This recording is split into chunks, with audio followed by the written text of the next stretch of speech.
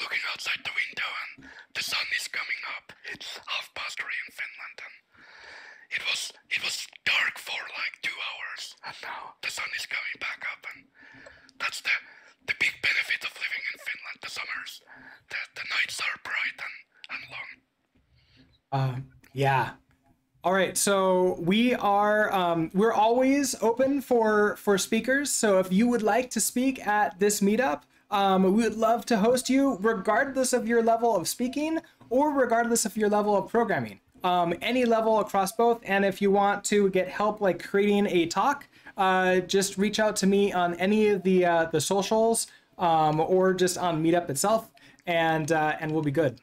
I mentioned earlier, we're live streaming this to Twitch. I'm also going to post an archive of this to YouTube, and I'll put a link to the video in the Meetup page afterwards. So in case you want to like rewatch through, I've already gotten a question, Juhis, about slides. So if you do have them, are you going to make them available? Yes, I will share them on the chat on the Meetup page. You can also then share them on Twitch at the end of the talk, but they will be available. Awesome. Well, without further ado, because you didn't come here to listen to me talk all night, let me introduce you to Juhis. He's a developer community builder a web developer and programming teacher from Helsinki, Finland, where it is 3 a.m. When he's on a computer, he works on all parts of the stack from the back end to the front end. When he's not on a computer, he's passionate about making tech a welcoming industry for everyone. Take it away, Juhis. Thanks, Brooks. And once again, the classic, can you see my slides? Yes, sir. Good. Awesome. So, I'm here to talk about learning Rust. And it was super nice to hear before we went live that we have all sorts of people joining the event. Some who have recently started learning, some who have been working with Rust for a while. And I hope that for those of you who are just starting with Rust, I hope to give kind of hope and kind of like the peer experience of the things that I've struggled with, but also the things that I've enjoyed. And if you're a more experienced developer and more experienced Rustasian, I hope that this will give you new insights as well into maybe you're mentoring juniors in your team, maybe you're writing documentation for libraries. I think it's always good to get some ideas from people new to the language, new to the ecosystem. And maybe most importantly, I'm gonna talk about things that I find difficult or things that I don't enjoy that much. But it is not to say that I wish those things would be different in Rust. So this talk is by no means going to be kind of a negative talk about Rust. It's just the things that I've experienced. And I try to kind of be as open as possible about those things. Couple of words about myself. Like Brooks mentioned, I'm joining from Helsinki, Finland. The sun is rising up. It's 3:30 in the morning. And sorry. I've never been to Denver. I used to live in San Francisco. But if there are any hockey fans from the Colorado area, I was really rooting for the Colorado Avalanche. Mikko Rantanen, who's from the same town as I am, is playing in the Avalanche, and I've been a big fan of them for quite a while. During the day, I'm a developer advocate at a European company called Futuris. We're a software and design consultancy. And during night, like right now, I also build developer communities. I run a meetup like this one for front-end developers. And I run a couple of other communities. I have a YouTube show, I tweet, I blog. I try to provide a lot of content, especially helping people learn about technology, software development, and so on. So a little bit of my background. I've been coding for the past like 15, 20 years, but I've mostly been working with Python and JavaScript. And compared to those, Rust is quite a different language.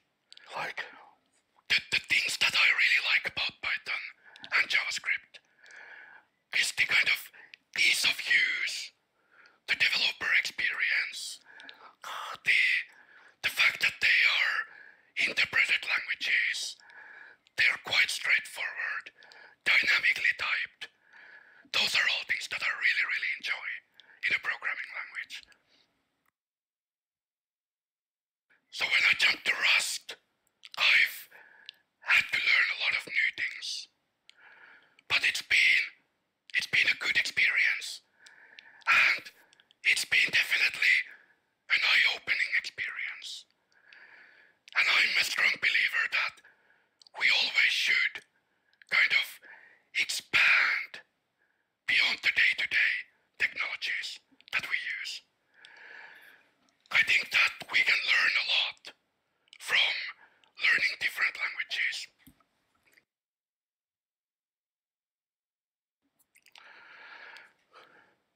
So, sorry. So originally, I learned about Rust a couple of years ago. It was kind of popping on the radar. There were some people interested in it, but I didn't pay a lot of attention. Until Python Estonia in 2019. I was doing a talk about different topic, and I met Dom, who was doing a talk about Rust with Python.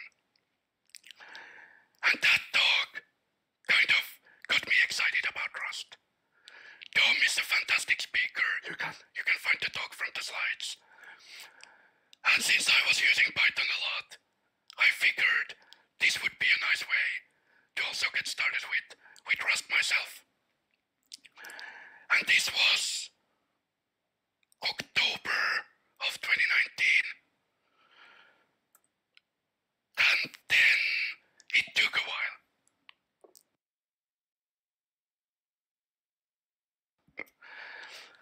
I didn't start learning Rust immediately. I didn't jump right into the language and start building things. As a software developer and community builder, there's a lot happening. A lot of things to build, events to participate, talks to give. And then there was the pandemic. So Rust was kind of set aside, waiting for a better moment. And that moment was December of 2020. A little bit over 12 months after the PyCon. And I started with Advent of Code, which is this Advent calendar every year where you get some puzzles every day and you need to solve them by writing some code. And I've always used that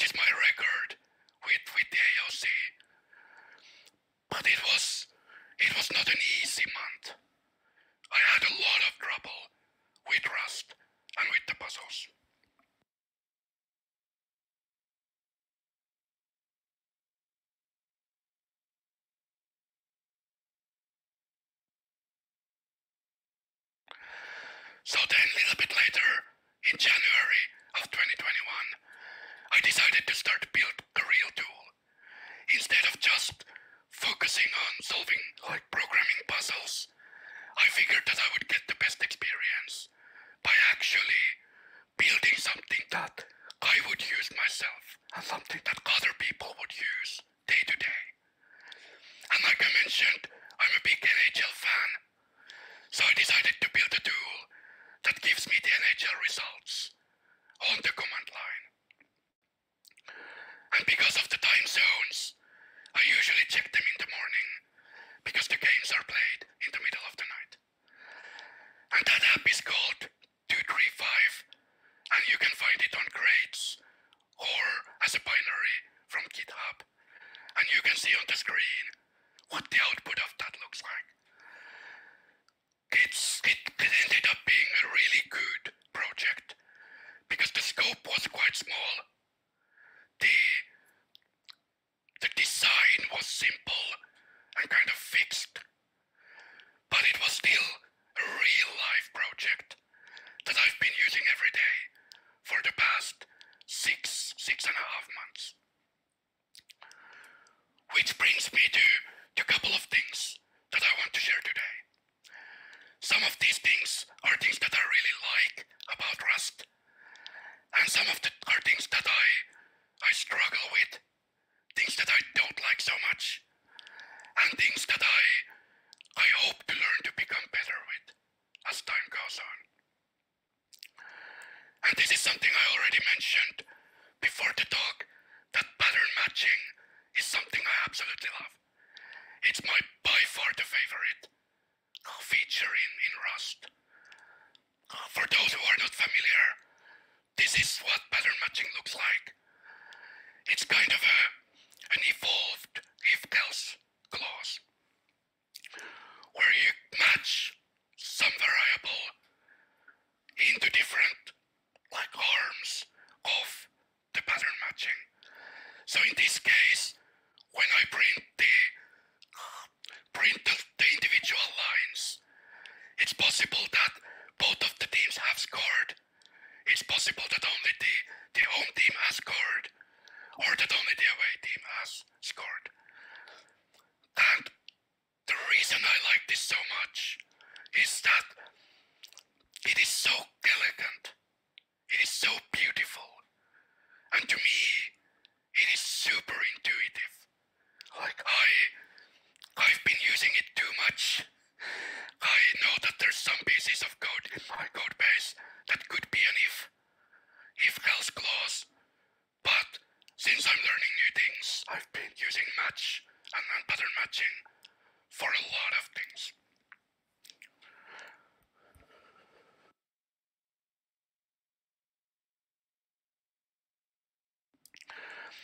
And one of the things that it kind of matches really nicely is with the option at the result type of Rust language, where you kind of don't have to check if something is null in other languages. And you never have to worry about those cases, because the pattern matching forces you to be exhaustive.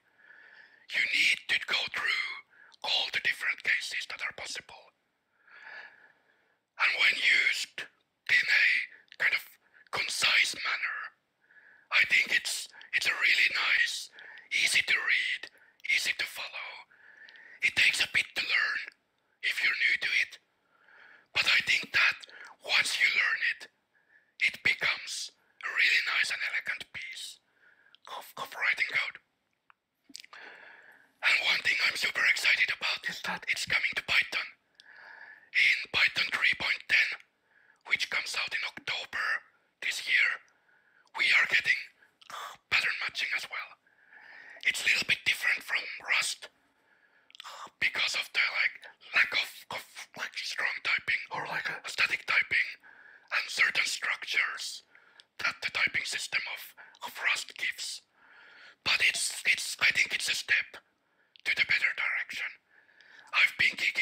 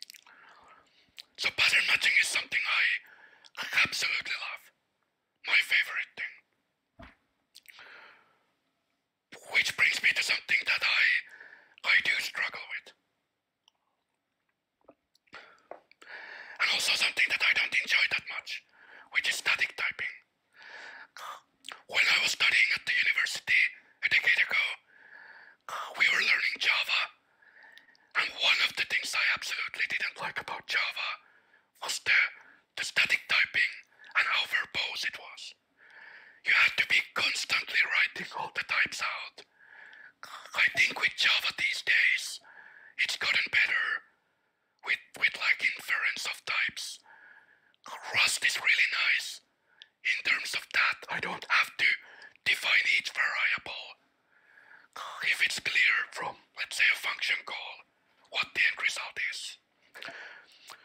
But one place where it really kind of bothers me, and this is something where I want to emphasize that I do understand the value of strong static typing.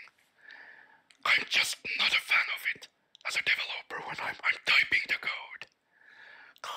And the thing that I don't like in particular is when you nest different types and when you build like custom types. Let's look at an example from my project. So this is what my code looks like. I'm doing some deserialization of JSON. And there's a lot of these like nested JSON properties where I need to give names to all of the different objects or constructs or whatever you want to call them, the types. So in this case, for example, on line 3, you can see that the date is type of date response. And then that has a couple of variables or properties that have their own types. And that's something that I feel that I have to write so much. I can give names to everything, even when I don't need the names. I've been writing a bit of TypeScript lately, and one of the cool things you can do with TypeScript is you can basically do something like this, where now the date is basically just an anonymous struct. And I've been reading a bit about the discussion in the Rust community about anonymous structs, and there seems to be quite a divide on whether they should exist or not, and how feasible they are. So I'm not gonna kind of take any sides in that battle. I'm not, like, I don't have a strong opinion when it comes to the Rust itself. But this is something that I often feel that is a little bit kind of annoying, a little bit extraness to write. When I just want to say that, okay, this one thing is a struct. I don't need to give it a name. But then Rust makes me do that. In the end, it's a small thing. But it's one of those things I escaped from Java into Python and JavaScript a decade ago. Because with those languages I can just type things and they are dynamically typed.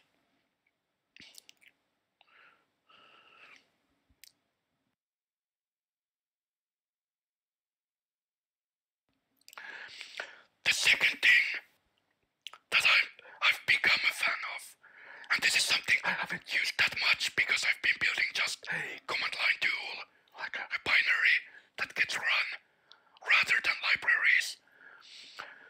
But I'm a big fan of the design of Rust doc and documentation tests. I've been doing a bunch of talks about the importance of documentation, and documentation is something really close to my heart. It's something that I think we undervalue in the industry, and we should be doing more. And the thing I love about it in Rust is that it brings it really close to the code, but it also makes it kind of programmatic in a way. Let's take a look at an example. So this is a modified example from the Rust doc book, or Rust by example, either one of those, both really good resources. But here we have an implementation of a struct, and with these triple forward slashes, we define the Rust doc, the documentation that we can generate. We can add markdown, we can add examples with code blocks. And this is something you can do with pretty much any language. But what makes this really cool is that the code blocks are actually runnable. So you can guarantee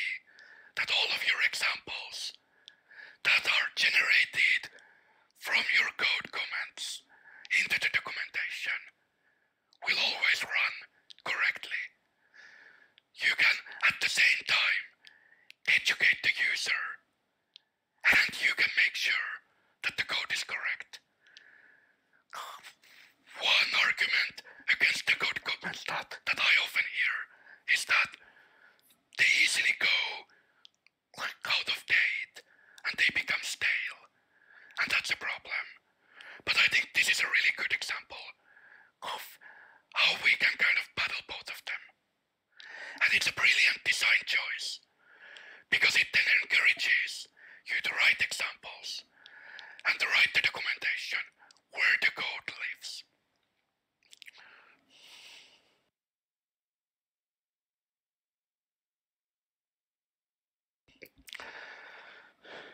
And then the second thing that I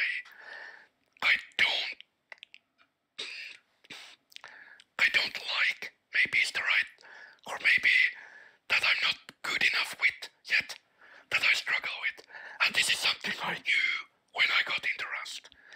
Back in university I did a class on C and C++. And these are the same kind of things that I struggled with.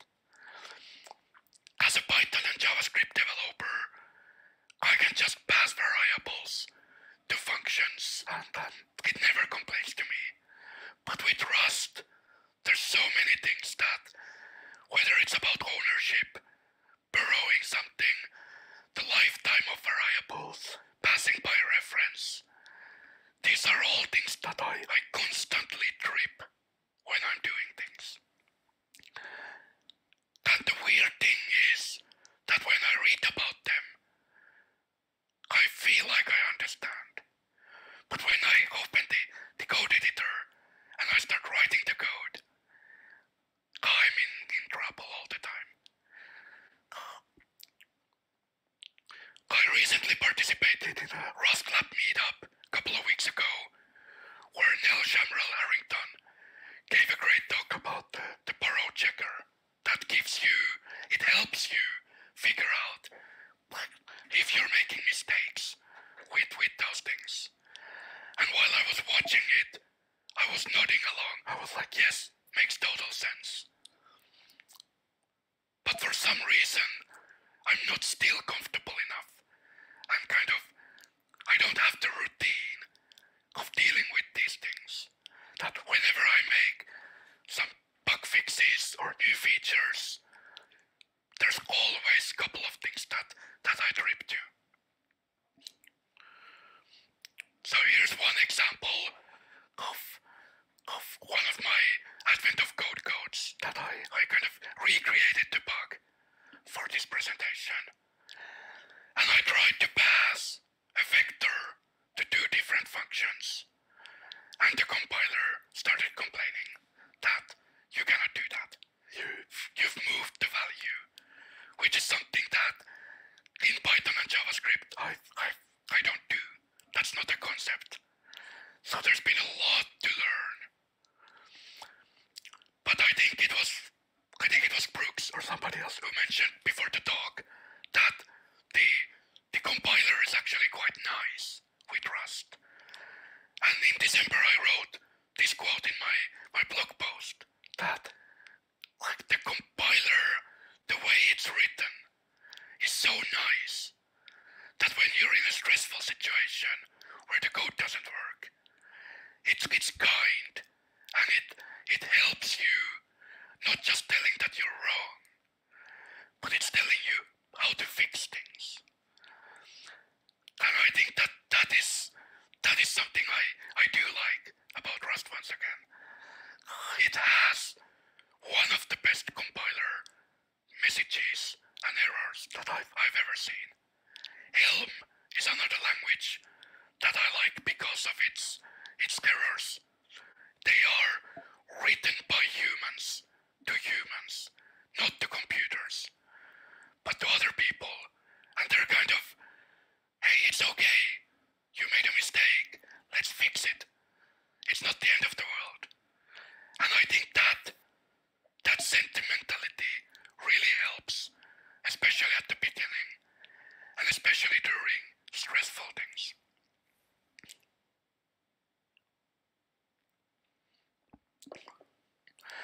And then the third thing that I struggle with, and I even struggled to write about this, or kind of how to phrase this, because it's difficult for me to come up with examples. So I'll try to explain what I mean. I feel that as a beginner, there's a lot of cases where I'm inside the stack. Let's say that I'm 3 functions deep. And then I figure out that I need to do something that might return a result.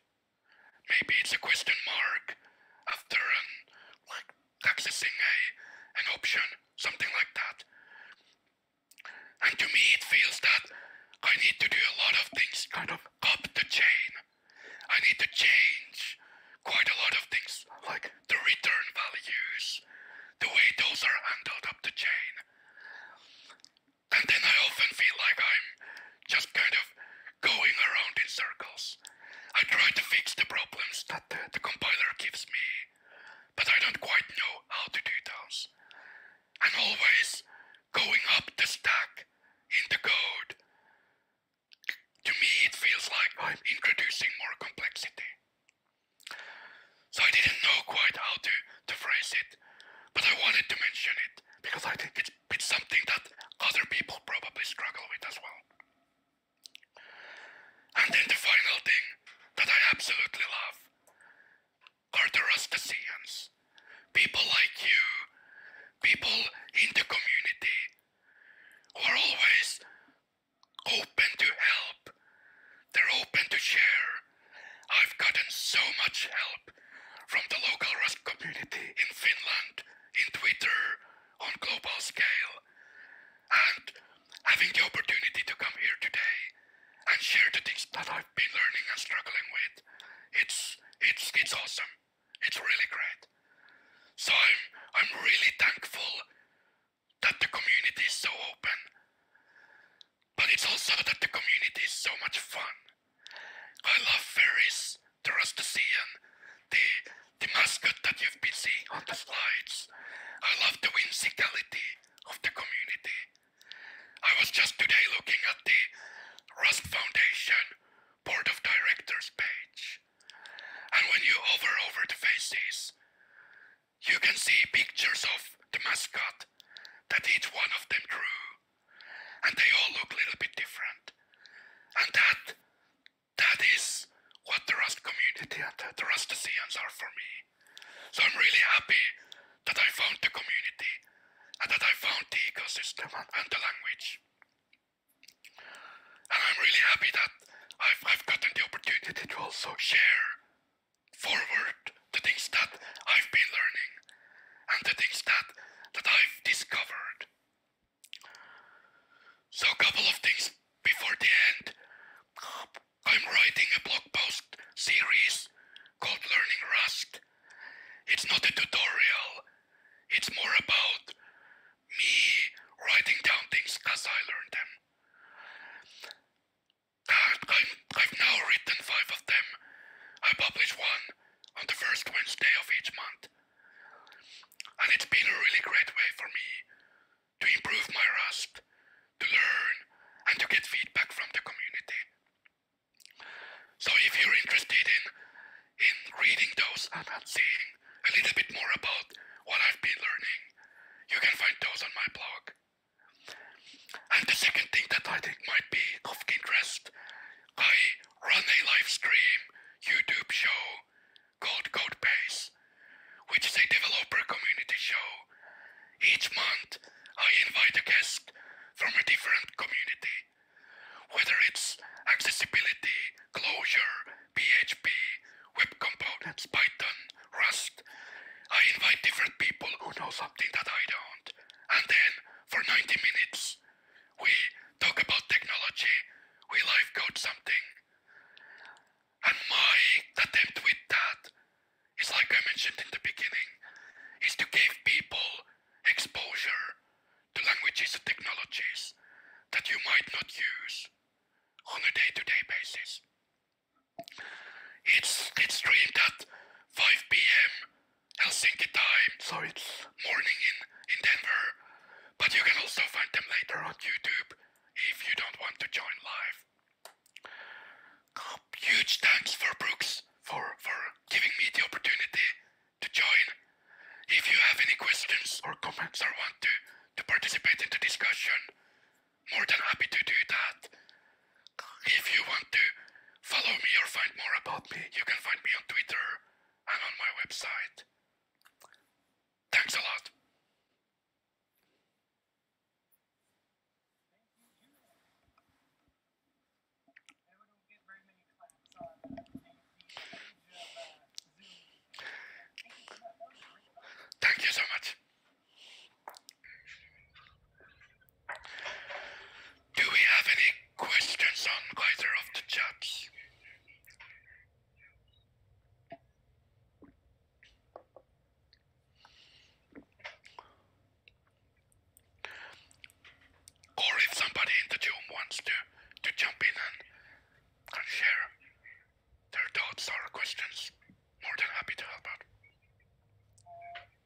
What's next for your next project? So you did like the hockey score thing. Yeah, What's like the next level up that you're thinking of taking on with Rust? yeah. So with the current project, I'm mostly wrapping it up.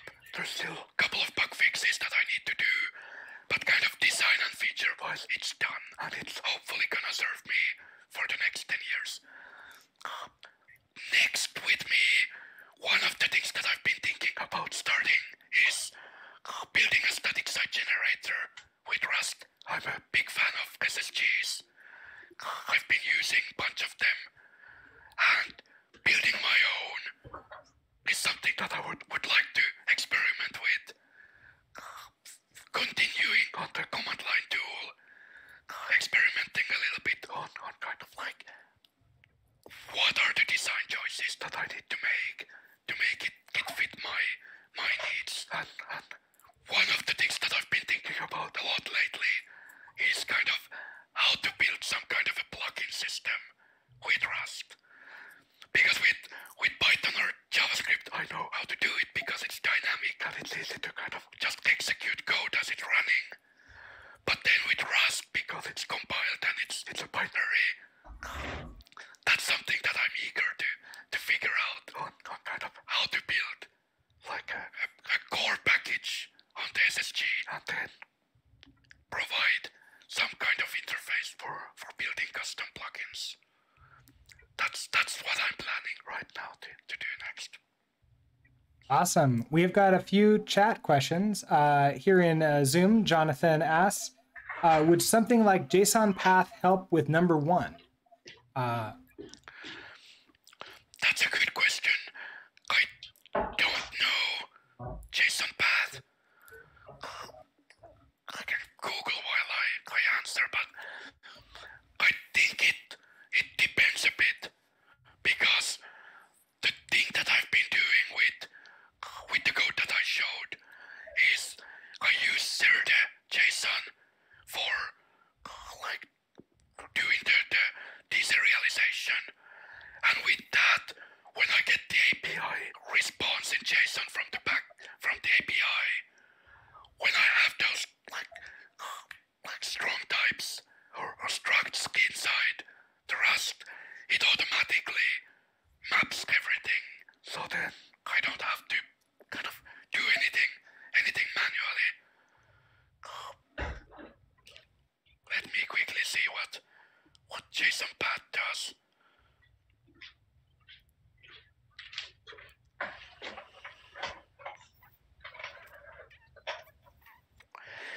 JSON path is, it's a little bit different use case, I would say. I think it's a good use case for the thing that you need, that it solves. But this one, for this particular use case, it's not really that helpful. And for the kind of generic issue that I have with having to name everything as types it's kind of more general thing than just things with JSON or with like Zerde values. And it's quite a fundamental thing for me. And it's one of those things that like references and lifetimes, that's one thing, and then the static typing is one thing. Those are the things that I knew when I came to Rust, that those are the things that I need to get comfortable with. And maybe one day I will. Maybe one day. Yes, I actually have a recommendation for you on understanding ownership, borrowing, and lifetimes. There's a video series called Rust in Motion on the Manning site, and it is created by one of the authors of the Rust book and her husband, or her now husband. I don't think he was her husband at the time they made them. But they teach those concepts using analogies, which makes them, when I first got started with Rust, it made it so much easier for me to grasp. But they go into great detail on, lifetimes and the fact that lifetimes don't do anything, right? They're just they're a signal, so to speak. But I would highly recommend Rust in Motion for those concepts in particular. It's the best resource, best explainer that I have found for those things. Awesome, thanks a lot. I bookmarked it. I'll definitely take a look. Let me talk about my experience. I struggled with a ball checker lifetime for a long time, and I went through the Rust documentation and I read the Rust in Motion book. I wasn't able to understand. However, when I spent a lot of time on the C++ programming language, edition 4, it's a 1,300 pages book, and there were very elaborate elaboration on lifetime, pass by reference, pass by value, and they touch the roots of these computer concepts. And after that, I came to understand why Rust have certain rules, and that's my take. I'm confused by Rust in Motion book because I'm not aware of that existing. I know the video series exists, but there's not a book that I'm aware of called Rust in Motion. Oh yeah, it's a slip in my tongue. It was published by Manning publication. Yeah, I watched the video course, but I didn't get it. Well, that's why they make chocolate and vanilla. Different things work for different people. So yeah, my impression is that Rust people have been very nice. They just wanted to keep things simple for beginners. However, they avoided touching the roots of those concepts until I read the C++ programming language, that book, and I came to understand the root reasons why. Yeah, that's interesting. So yeah, the Rust in Motion definitely is at the conceptual level. And again, they use analogies, so it's all at like concept level. If you are like looking for what I think helped Jay grasp it is the deep technical understanding. That's definitely not going to be part of Rust in Motion. So yeah, Jay, I agree. You're right about that. I'm actually pretty surprised of how many people I see tend to have problems with like the bar check lifetimes. Just because my experience was different. For some reason, for me, it felt very natural. But then again, I haven't been programming for 10 or 20 years, so I don't maybe have certain concepts solidified in my head. So maybe that made things easier. The part for me that I found was, I don't know if I would say it was difficult to learn, but it was like, after I learned it, I felt like I can actually be productive in Rust, was learning about the standard library traits. Like I signed up for Exorcism.io like a year ago for the Rust track, and I got through like 2 or 3, and I just really had a hard time connecting things. But it wasn't until the person that has the Rust blog, Pretzel Hammer, I think is their name on GitHub. They've got one that talks about like learning Rust in 2020, I think. But then they have one which is very long called it's about the standard library traits, and that thing cleared so much up for me that I went from like I'm like halfway through the almost 100 exercises on exorcism, and that was from like the last week or two. afterwards. So it was a huge jump for me as far as what I was able to do once I got past that. And I think it was because when it comes to the library and the borrow checker,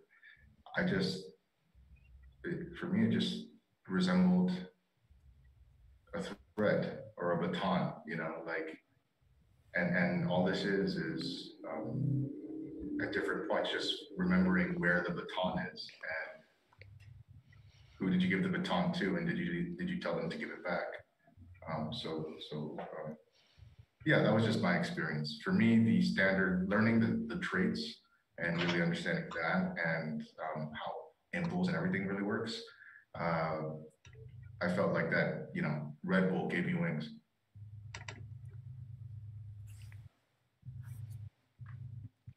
We have a question on Twitch chat. Banzi asks, do you, Juhis, see Rust taking over Python on machine learning and visualization due to how performant it is? I don't know enough about the like data science side of Rust. My kind of guess based on what I know in the Python world, I'm a little bit thinking no. Because one of the really big benefits of Python is that it's so quick to test things out and then kind of build things piece by piece. A little while ago, this programming language called Julia came out, which was kind of touted as something that would replace Python as the data science kind of de facto because of the performance and because of those things. But it still hasn't. Maybe it's still kind of up and coming, but I haven't heard a lot about Julia in the past couple of years. I think it really depends.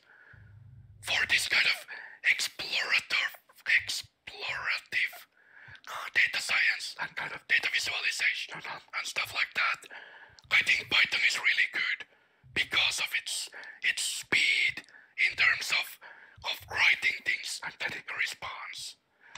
Rust is really performant in terms of computer time, but quite often the data scientists end up kind of spending more time figuring out what code to write, and that is really kind of REPL-driven in a way. Jupyter Notebook is a really good example of the kind of power of Python in that sense. But like I said, I don't know enough about the Rust ecosystem in that side to really comment on it. But I think that Python, it has such a big community, a lot of packages, a lot of resources, and the speed of writing Python is really fast.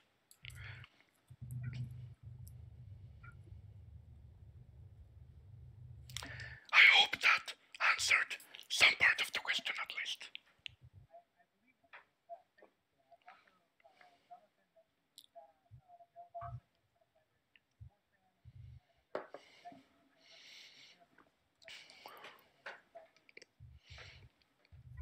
Yeah, I think Python, one of the things that Python has really done is making it kind of accessible, because a lot of data scientists are not software developers. A lot of them only know enough of one language to kind of make the things that they need to make. Of course, in data science, it's such a vast field, and there's all levels of kind of depth when it goes to that. But it's kind of, I would say that it's data science first and programming second when it comes to that. So I think that like the ease of use of Python has definitely been one of the big kind of like driving forces in how it's been adopted. And Yeah. I think when it comes to like when you need some performance stuff, like you can do parts of the code with Rust and parts of it with Python. If you're interested in that, you can check the talk by Dom Well Done that I linked on the slides. So you can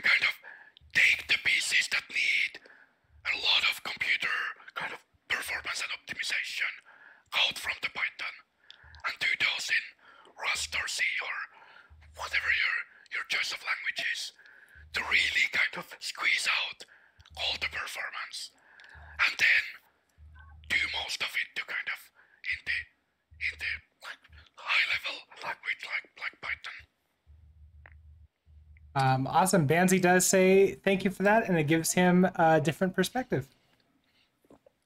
If I may, I just wanted to touch on something Jay had mentioned earlier, which was, his reading of another language helped him learn more things about Rust. I think that actually holds true for me as well, especially things like pass by value and pass by reference, which both Jay had mentioned. I think there's a lot of truth to that when you're working with languages like C, C++, or my background is mostly Java. And so just learning about, if I pass this object to this other class in a function, how does that actually work in a threaded environment? And Java is just full of pitfalls like that. And I reckon C++ or C probably can be as well. But that's sort of something that helped me understand, okay, this is how things are passed, either on a stack or a heap or via a pointer. It helps learning other languages as well, I think, honestly. So I just want to say I can vouch for what Jay said. Yeah, I think that's a really good comment, because I think in essence the programming languages are just tools to solve problems, and then the things that we can learn from different languages and kind of the kind of family tree of programming languages is that they're always based on something that came before, and understanding the basics is definitely super valuable. There's this one project that I want to give a shout out to. I didn't have it on the talk. I'll link it on chat. It's called Rustlings, and it's a fantastic project for people who want to learn Rust. It basically gives you these interactive exercises where you get the output of a compiler that's run some code that is incorrect, and your job is to fix the code and make the compiler pass. That is something that I've learned a lot through doing things with Rustling. So if there's somebody who's recently has started learning Rust, I highly recommend that.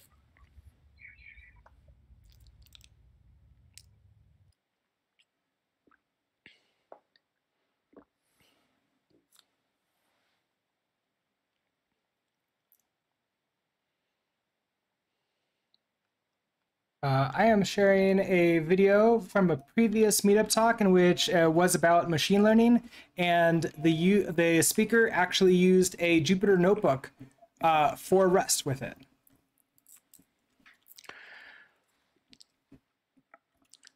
It's awesome to see the Jupyter product family being expanded to new languages.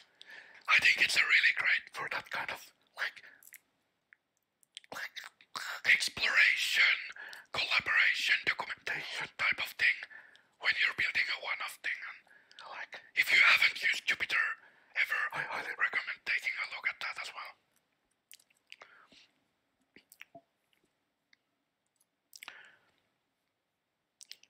Awesome.